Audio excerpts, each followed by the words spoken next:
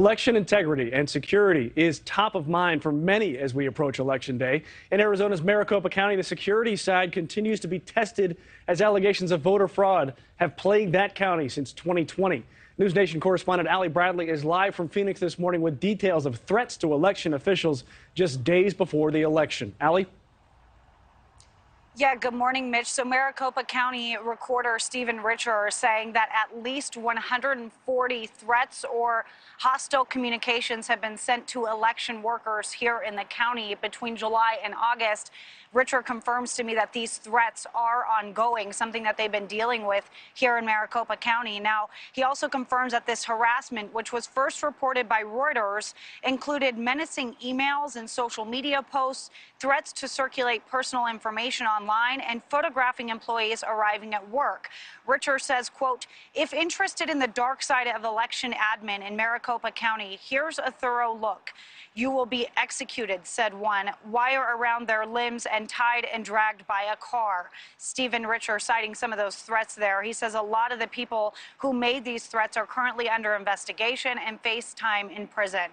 Now, Richer also says despite these threats, he's grateful for the hundreds of positive messages that his office has also received.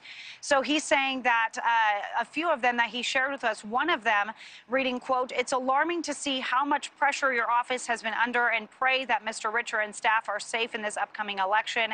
I have voted early by mail and have already been notified my signature has been verified. I have faith in the system." Another saying, quote, "Good for you and the work you and your staff do to protect our democracy."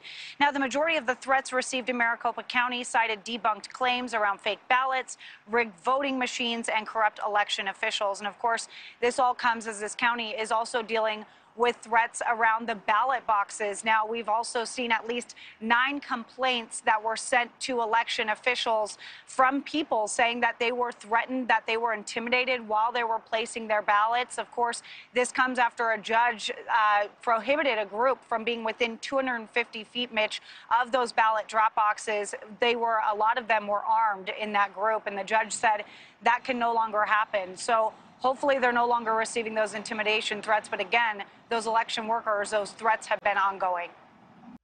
Thanks for watching. Go to newsnationnow.com to find NewsNation in your cable lineup. And don't forget to click the red subscribe button below to get more of NewsNation's fact-based, unbiased coverage.